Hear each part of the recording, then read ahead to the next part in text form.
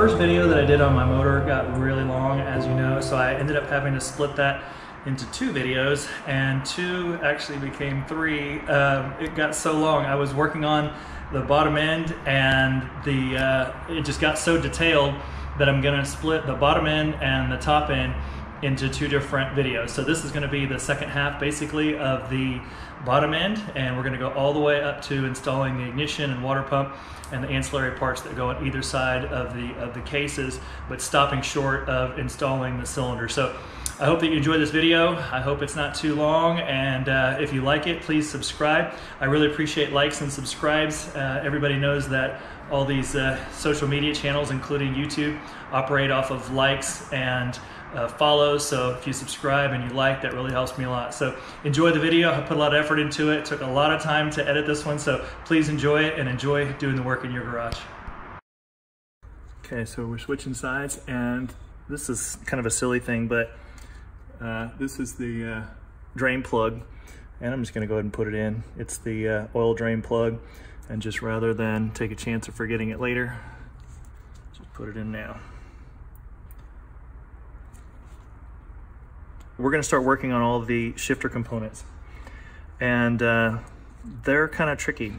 So there's a little detent piece and some pawls and things like that that go in there, and it's a little bit technical because this is the way I do things. I made a note that there's a pin inside, so just don't go throwing away the tape and not salvaging the pin. So this little pin goes right there,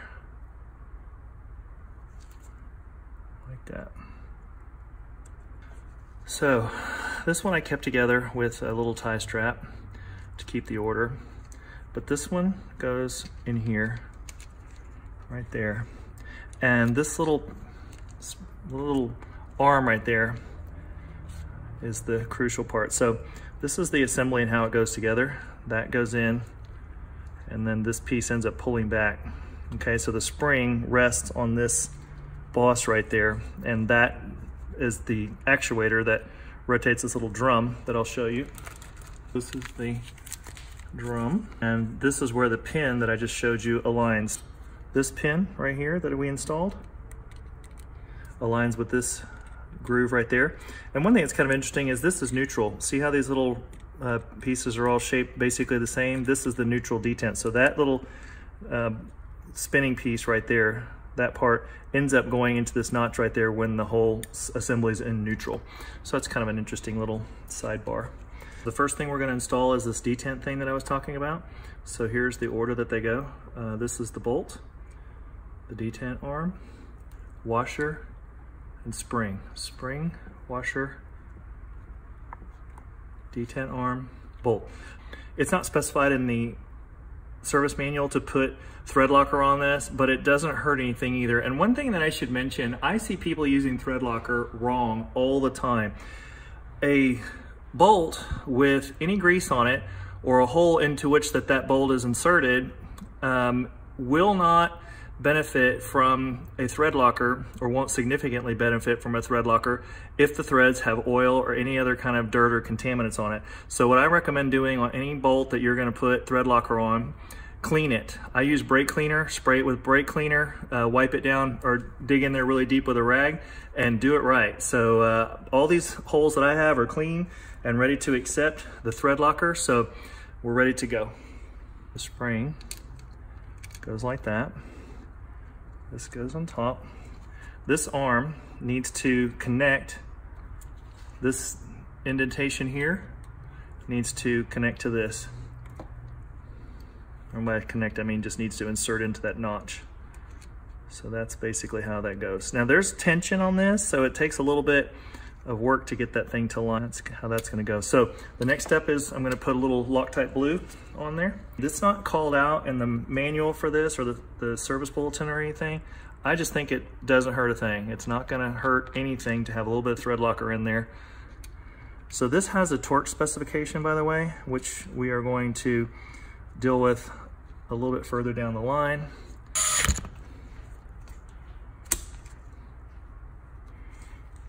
The manual shows to hold this back with a screwdriver.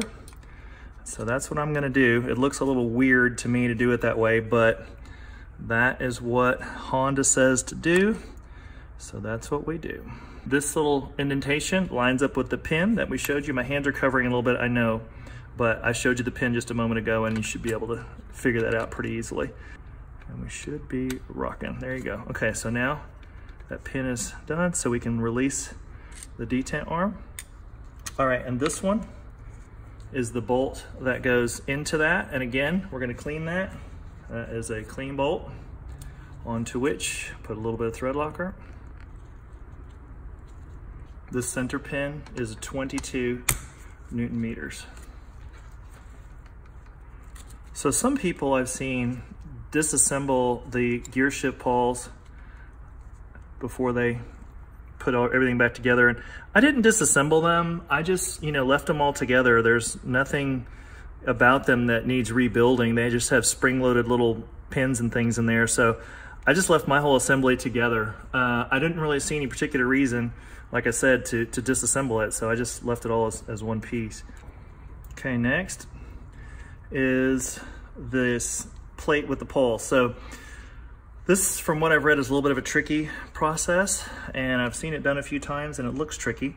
So basically what we have is this plate and these poles, and the poles can pop out pretty easily. So let's hope that we can get those in without too much drama.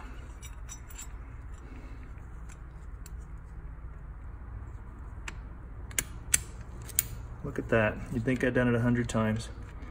All right, engaged they are. Yep, looks good. All right, that went in remarkably drama-free.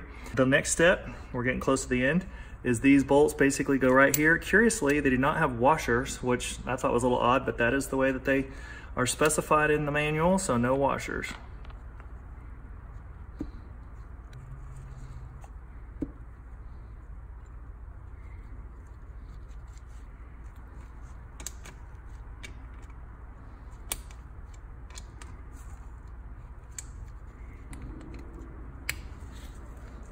$12 Newton meters.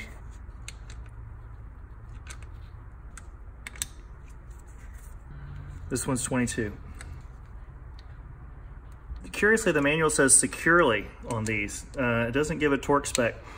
So you notice that I had to go back and re-torque the bolt that's under all this stuff. And anyway, this has torque spec, this has torque spec, this says securely. Cannot explain sometimes the way the manual works. So finally, we are getting to where we're putting in the this gear shift spindle, and the gear shift spindle, here it is. The manual barks loudly not to forget this washer.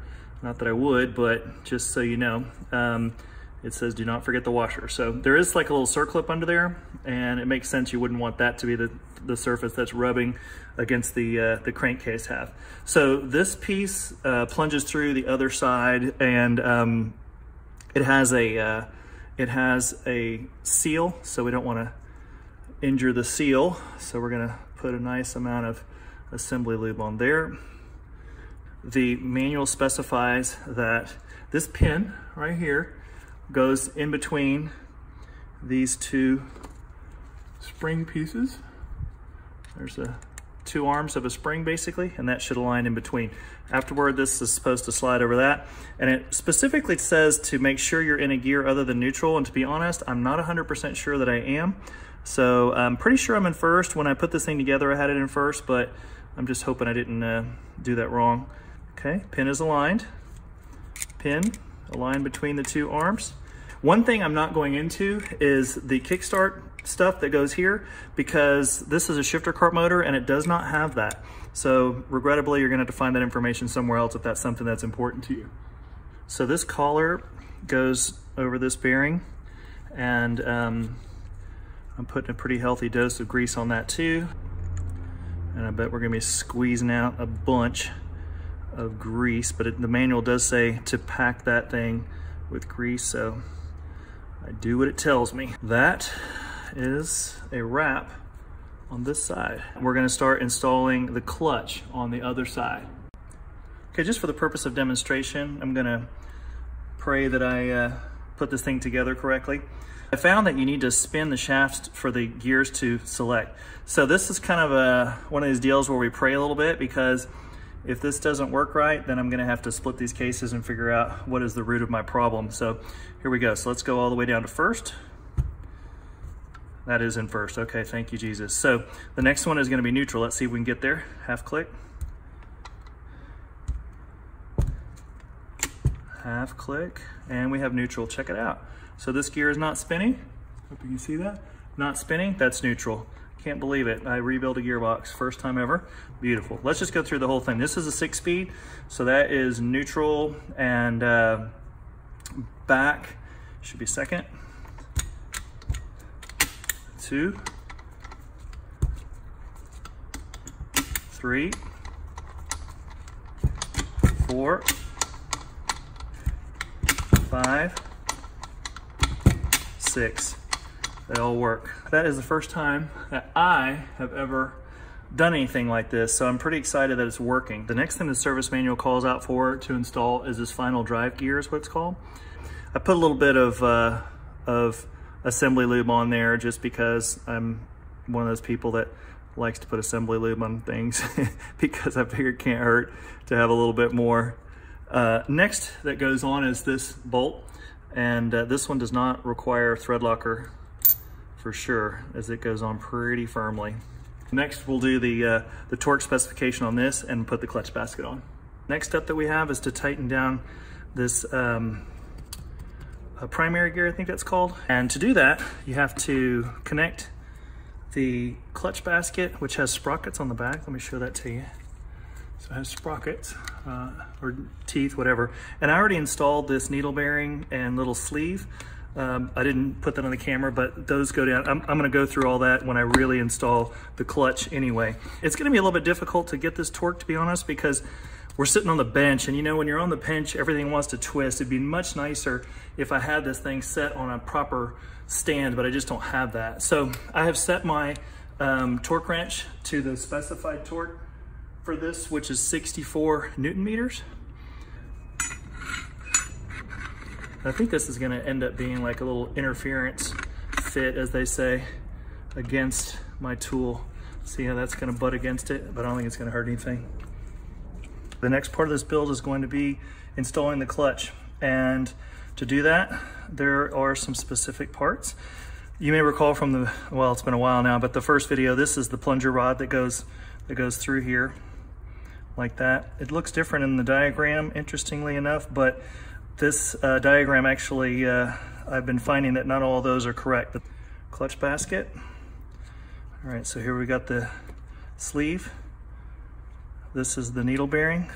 Clutch basket is the next part. This is a thrust washer, and like the thrust washers that were in the transmission, this one has a smooth side and a round side, and interestingly, this is not called out in the manual as to which side faces what, but from reading in other places, it seems like the beveled edge is supposed to be facing up in this fashion, so upward. So that's the way we're gonna put it in. Next is gonna be this inner clutch hub, which I'm not gonna bring out just yet because you're gonna see it in the video. The plunger rod that goes in like this. And then I'll go through these various pieces as we go along too. But we got clutch disc, friction disc, and the metal plates that go in between. A washer. This is that washer here.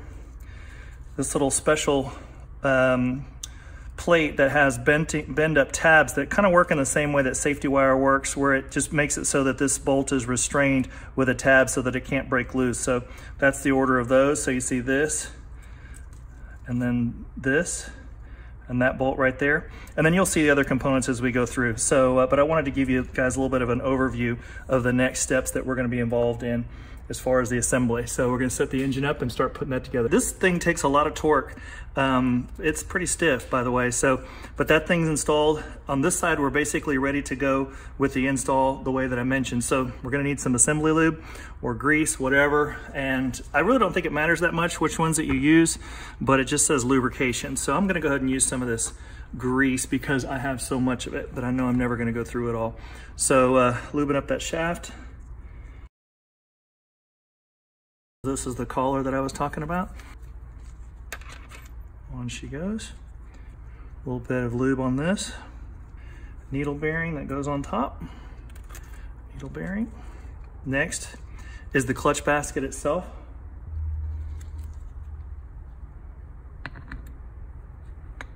And then this engages the gears on this main output drive. All right, so from there, we basically start stacking in all of the clutch discs. So, and lastly, we have this washer that I was mentioning earlier that has the smooth face, the sharp side, and the rounded side. And from what I've been reading, the rounded side faces up. And actually from the distance, when I broke the engine down, this was the way it was facing also. The manual also specifies, the service manual, to inspect these things along the edges here for wear and indentations from the clutch pack, which I don't see any. So this thing is in pretty good condition, and it has been so far. This piece goes on next. This is the part, the inner clutch hub, that holds the clutch disc and friction disc in place. So I just like to have grease on everything. And on she goes. So the next thing I got to do is put on the washer and nut that go on here. So this is the washer that goes on. And this one too looks to have a sharp and a smooth side. So I'm not 100% sure on that one. Yeah, it looks rounded. And they both look actually kind of rounded on this one. Then the next piece is this one that is a sacrificial piece. And I bought a new one of these, so I'm gonna add that. This fun little piece has a little fork edge, and it goes on to the, it's supposed to straddle one of these raised edges on the inside of the hub, so as to keep it from spinning. So it doesn't look like it specifies any particular one that it's supposed to straddle. It looks like any one will do. It has a little dust on it. So we put that on like that. This is a bi-directional nut. And this sucker has a tremendous amount of torque on it. This tightens down to 59 Newton meters. So let me get my wrench set and I'll torque that down. I'm hoping you can see what I'm doing here. I just went ahead and videoed this, even though it's a little bit hard to see, but this tool is the main thing that I wanted you to see. This is that basket restraining tool that I used, and it really makes it easier.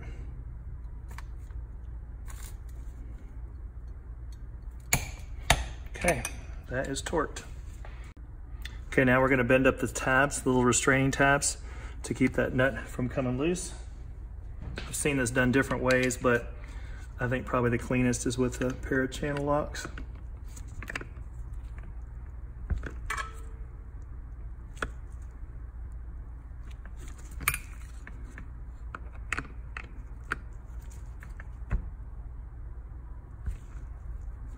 Okay, so I bent up those 3 tabs, restraining this nut. Okay, so the manual calls for soaking these discs, or at least covering them with oil. So I'm gonna time lapse that, but each one of these I'm just putting a little coat of oil on, transmission oil, and I'm stacking those in there. So one other thing too that I found from doing reading is these plates. These plates also, like those washers and stuff in the transmission, and even the ones related to this clutch hub, have a sharp face and a smooth face. The manual does not call out which direction that they should be. As long as all of them are the same direction, I'm hoping that that's gonna be okay. But I'm gonna do all of them with the sharp face up.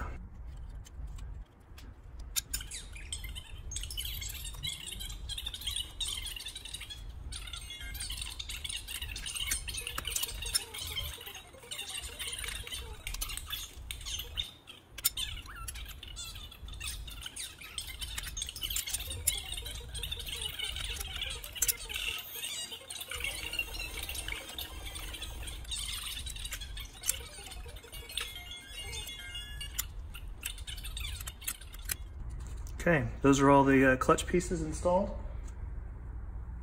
And then finally, there's the cover plate that goes over this.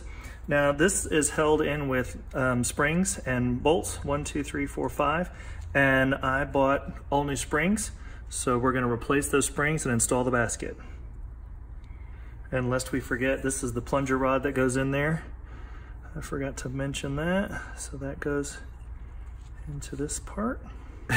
But there is a little ball inside of there, interestingly, and it calls for grease on that as well.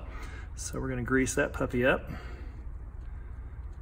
and install that.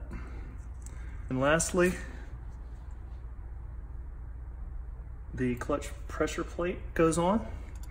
And as you recall, I bought all new springs, which are all here. These are brand new. And these are the bolts that go in it. I didn't change those. These should be tightened in a crisscross pattern, and the reason for that is that this is a piece of cast aluminum, and if you put too much tension on one side, it can crack. So you want to do that, kind of spin it around, spread the load around by not putting too much tension on any one bolt. This is the same way that you tighten a cylinder head on a car. All right, so we got those snugged up. These require torque also, so I'm going to get the specification for that. Just 10 Newton meters on that.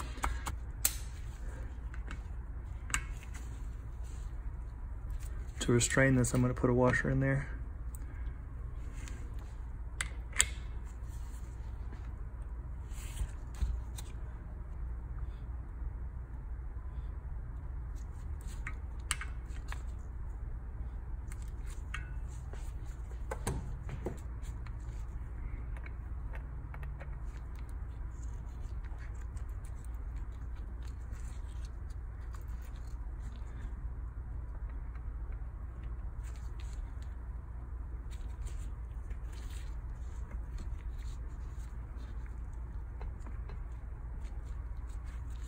Okay, so this side of the crankcase is pretty much done now with the clutch install, but I wanted to show you just a couple of things. One is this bearing right here, it belongs to the power valve system that in karting is not part of our rules. We take the power valve system off. So even though this bearing was in there and press fitted, I went ahead and took it out because I don't need a bearing possibly like coming loose from the inside of this bore here.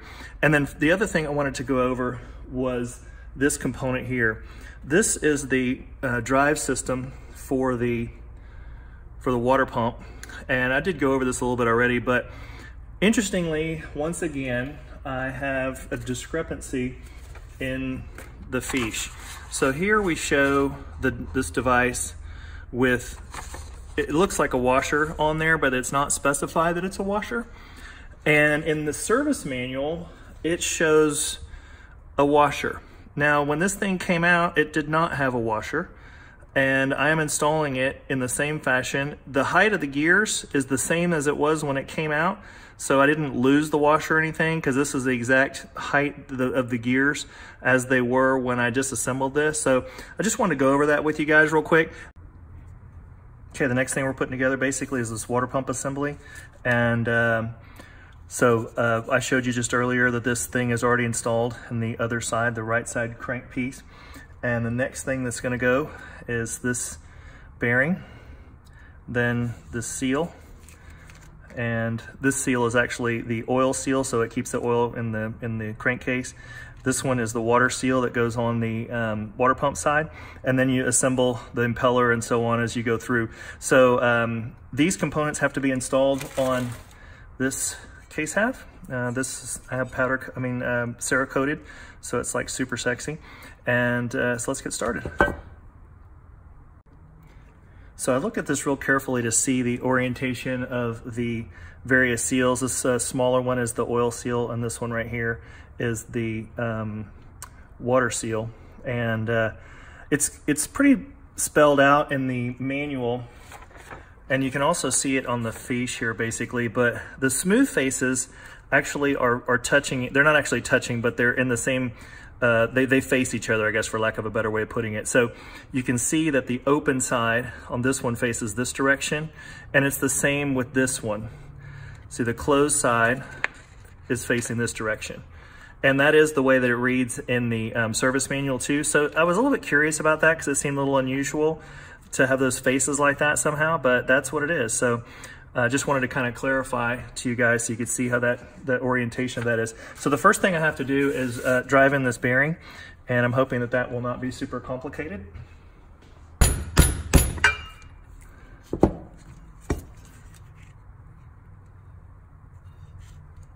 Yep, that's in there. All right, next we're gonna do the seal installations. The larger diameter seal is the one that, the smaller diameter seal is the one that goes in first. So the way this works is kind of a sandwich. So there's 3 layers. The bearing is in this case, is the bottommost. Then there's another seal, this one right here, which is the oil seal. This one goes in the middle, and then this other one faces the outside. So it's kind of an unusual thing. There's a lot of sealing going on here. So I'm hoping that this sucker will go in without too much barking. The manual does not specify putting lube on there, but to me it helps because you'll know that it won't caulk that way. It's very strange to me for some reason. It just doesn't seem normal, but that is how it goes.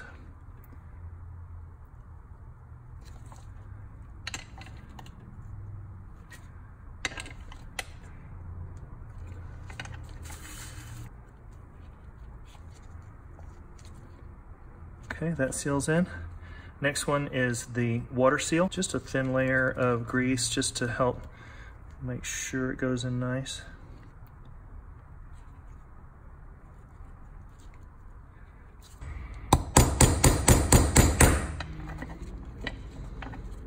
All right, so this piece is now assembled and we're ready to put it onto the other case half. So next thing we're gonna do is put the motor back over here and start installing this piece on top. Okay, next thing we're gonna do is put the gasket down. So we're gonna lube up this surface just like we did when we did the case halves.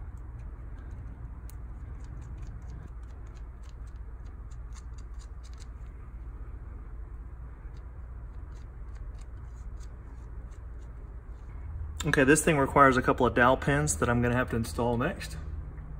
New dowel pins here. So we gotta slime that up with a little bit of anti-seize, doesn't take much.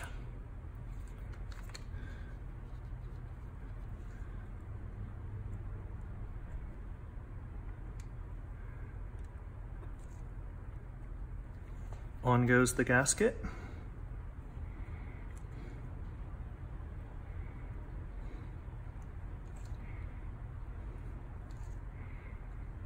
So then we gotta lubricate this side of the gasket.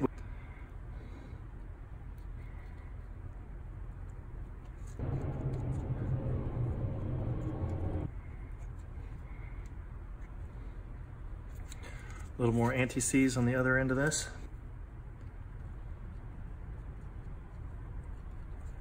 Now we're ready to receive the right side crankcase cover.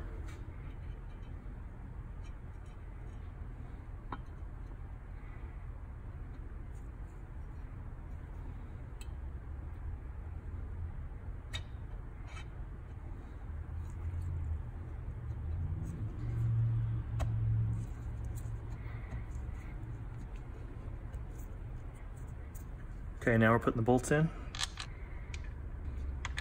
All these bolts are the same with the exception of this one right here, number 17.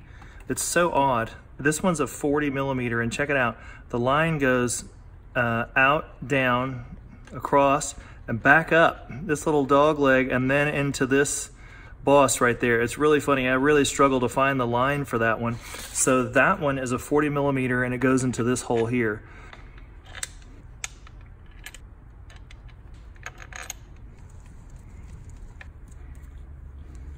I'm gonna do something unorthodox and not listen to the manual. That doesn't seem right, and there's not enough thread there for this bolt to go in deep enough. But this one, however, is short, and I'm gonna switch them. I know that seems weird, but that is what I'm doing. And as I mentioned before, I find these microfiche often wrong. That is a perfect fit right there. Okay, those are gonna have to be torqued, but I'm not gonna do that just yet because I still have more work to do on this side. I'm gonna torque everything at the same time.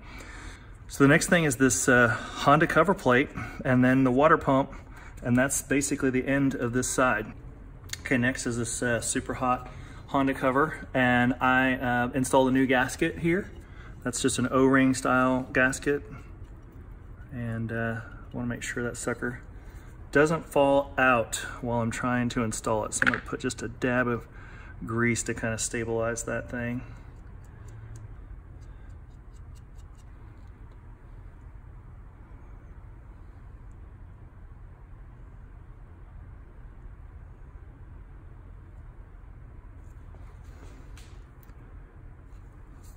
So no dowel pins on that, but of course, because of the personality that I have, I bought all new fasteners because I want everything to look friggin' awesome.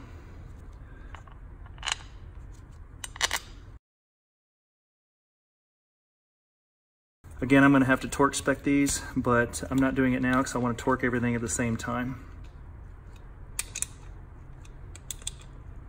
Okay, next thing is a water pump, and this side will be complete. My water pump parts are not in very good condition. This one, I'm gonna have to clean that up real good before we're gonna use that. You know what, folks, looking at this closer, I'm gonna have to replace this part. So I ended up kind of mocking it up last time just so that we could finish the build. But what I've got now is the microfiche that goes with this.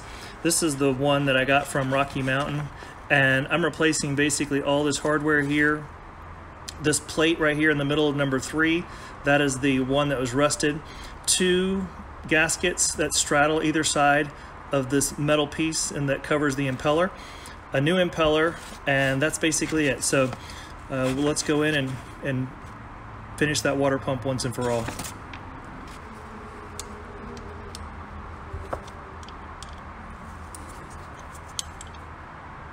There's really no good way to restrain the impeller. So I came up with an idea that I think is gonna work. So we're gonna try it out together. I have not tried this off camera, but this is my ignition stator holder that I used earlier in the build. And what I'm gonna do is I'm going to put this engine in gear and use these nubs. I don't know really, I wish I knew the right word for those things, but these little components that are sticking out, and I'm going to stick them into the drive sprocket, which I can probably show you that. I'm going to restrain the motor basically by using this thing inside of the drive sprocket to hold this still. So with the motor in gear, I'm pretty sure that this will be fine. It only takes like 10 foot-pounds or something for that impeller to be held in place, so it doesn't need a whole lot of force. Okay, so we're gonna remove this old impeller and replace it. So there's that washer that goes on the back. So looking at the microfiche, right here is the washer, then the impeller. This is the washer that I just took out. And by the way, that restraining thing worked like a champ. So this sucker goes on with only like 10 or 12 pounds of force, so it's nothing really that's too aggressive.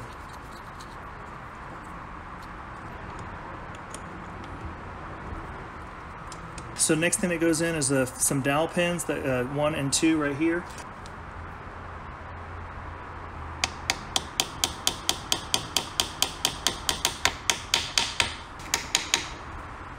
It looks like the gaskets go like this. It's kind of strange that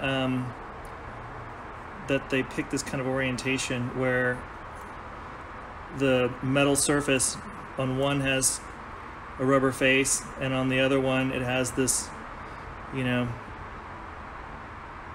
standard gasket face. So it's a little unusual in my opinion that it's like that. So new hardware, and this is the way I do it, so I don't know how you want to do it, but this is number 9, and the reason I did it that way is because that is bolt number 9 on the microfiche, and that's just, you know, my way of doing things. You can do it however you want. So the first thing to go on is the gasket, then our impeller cover.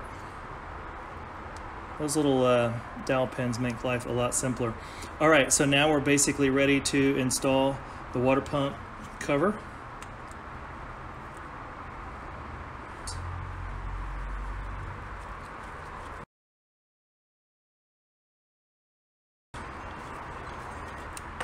Okay, on go-karts, we have this pipe cradle,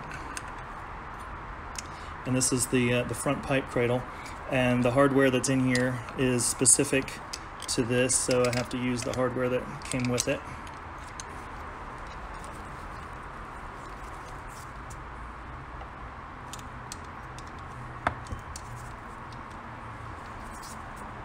Finally, I already installed the drain plug bolt, which is right here. That's the water drain. So the hose I also installed earlier, and as you saw when I took this cover plate off, the hose came with it. So basically right now, that is a complete water pump. So we're now working on the ignition side. I have to install this thing called a lifter lever. There's this spring here that I have to get in the right spot.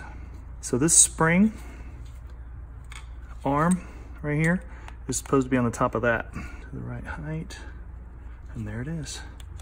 Okay, and so this piece basically, when you pull up, this sends that plunger rod that's in the clutch basket to engage the clutch.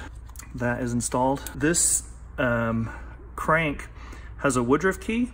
I don't know if you can see that very well, but this keyway right here, it's pretty well wedged in to the other crank. So I replaced the crank on this one, and it was pretty hard to get that little keyway or that little Woodruff key out to stick in the keyway. So hopefully I'm not gonna have any trouble with that, but just to let you know, don't forget to put that part in. I have an unnatural and embarrassing fear of electronics, so I'm just gonna tell you that up front. But I think this was pretty straightforward. So I was reading a lot about how these things work basically, and a couple things to keep in mind. So these wires right here can get damaged, and you should look and inspect those before you install. Another thing too is this is a go-kart motor, and we have a regulatory agency that regulates the karting, and it's SCUSA, and so you may see this plate on here. This is basically a limiter so that you can't fiddle with the ignition too much. Another thing too that I wasn't super sure about until I was doing some more reading is the timing. So if you don't fiddle with changing the stator or any other electronic components, you allegedly are not really in any position where you need to worry about resetting any timing or anything like that. So I'm really happy to read that, because I don't want to jack with the timing at all. You do need a timing light in order to make those kinds of adjustments anyway. So fortunately, that's just, you know, one of those things, if you've never done this, like I never have, you just don't know those things until you read up on them. I can see where these bolts used to be, and I'm gonna install them exactly how they came out. This little rubber grommet goes like that. The way that I see this, you could actually jack the timing up a little bit by rotating this plate just a little. So there is more room to change that than they make it seem.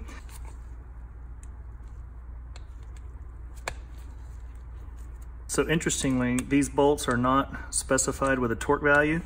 They say to securely tighten them. So the next thing that goes on is the flywheel. You really feel the power of this magnet or this flywheel as you start to place it over that Woodruff key.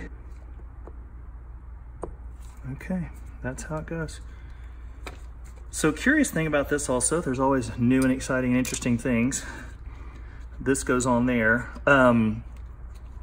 When you do the puller, this thread is a reverse thread, so that was a source of a lot of consternation for me, but that's a reverse thread. By the way, when I cleaned this flywheel off, the smart guys over at SweetTech told me to be very careful. There is a little tab here that goes in front of the stator. It's about 3/4 of an inch long. And they said be careful to not round off the edges of that. So just keep that in mind if your flywheel is rusty also and you're cleaning it. Next is to do the final install of this flywheel. You have to use this very fun little flywheel holder tool that I used in the breakdown video.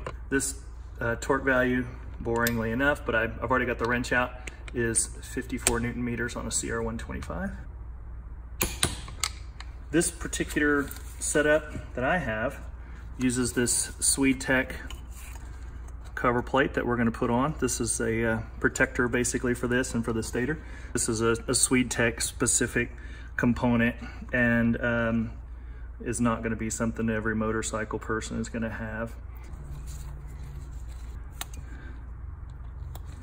Okay. This side is virtually done. I'm gonna put a little case saver on here that I'll show you. I'll just go ahead and add it. But this is something, again, that is a specific component to SwedeTech. Before I add the case saver, it kind of wore down this nub that's sticking out, which is where this little plunger rod is housed. So, you know, it's just a nice little feature to keep the chain from beating up on the inside of the cases. This is how it installs. And basically this is kind of a fancy little deal. It keeps the chain from whacking the cases. We're going to go to the cylinder, believe it or not. I'm just shocked that I'm here in this home stretch in this deal, but I am. Okay, I believe this side is done. So thanks for watching this rather long video on the bottom end. At least we're done, and hopefully I went through it enough that you won't make any mistakes. That was really what I was after. I see a lot of these videos on YouTube, and to me, they skip over things. I tried really hard to not skip a single step so that you guys will get a good feel for every single thing that you need to do to rebuild your Honda CR125. So next video we're gonna do is going to be on the top end, so I'm going to show you how to install the cylinder and the piston and so on. So we basically buttoned up the bottom end here. I hope you really enjoyed the video. If you do, please like and subscribe. I need subscribers and likes, so the more of those that I get, the more that YouTube loves me, and that's what I'm after. So I enjoy making these videos, and it makes it a lot easier to make them when people are liking them and subscribing to your channel. So hope you enjoyed it. Enjoy your time in your garage. But this is the right part. It came out of the assembly when I took it apart. Whoops. This is my new Honda specific one. And of course I had to drop it.